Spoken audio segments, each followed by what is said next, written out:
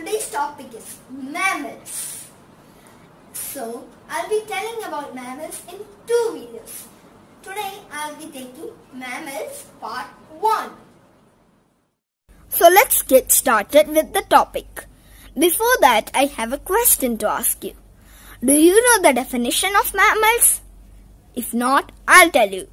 Mammals are the animals that give birth to young ones, and they are fed by the milk produced by their mother. They are also identified with their fur or hair on their bodies. This helps them to keep warm in cold weather, giving them the name warm-blooded animals.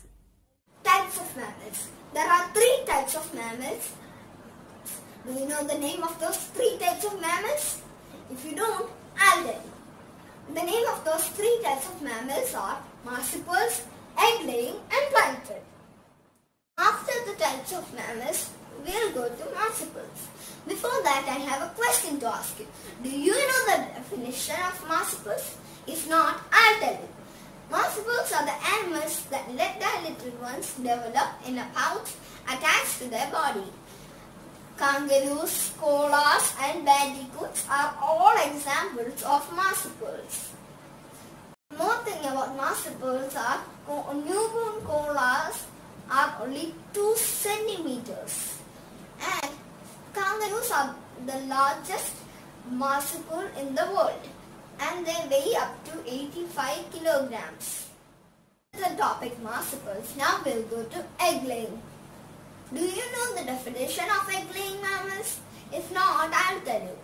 Mammals that lay eggs instead of giving birth to young ones are called egg-laying mammals. The examples of egg-laying mammals are Enchelia or spiny anteater and the duck-billed platypus are both the examples of egg-laying mammals. Another thing about egg-laying mammals is despite being a strong swimmer, the platypus always is slow on the land and always prefers slow flowing streams. After the topic egg laying, now we'll go to plankton. The plankton group is the most largest and the most varied group. The examples are many.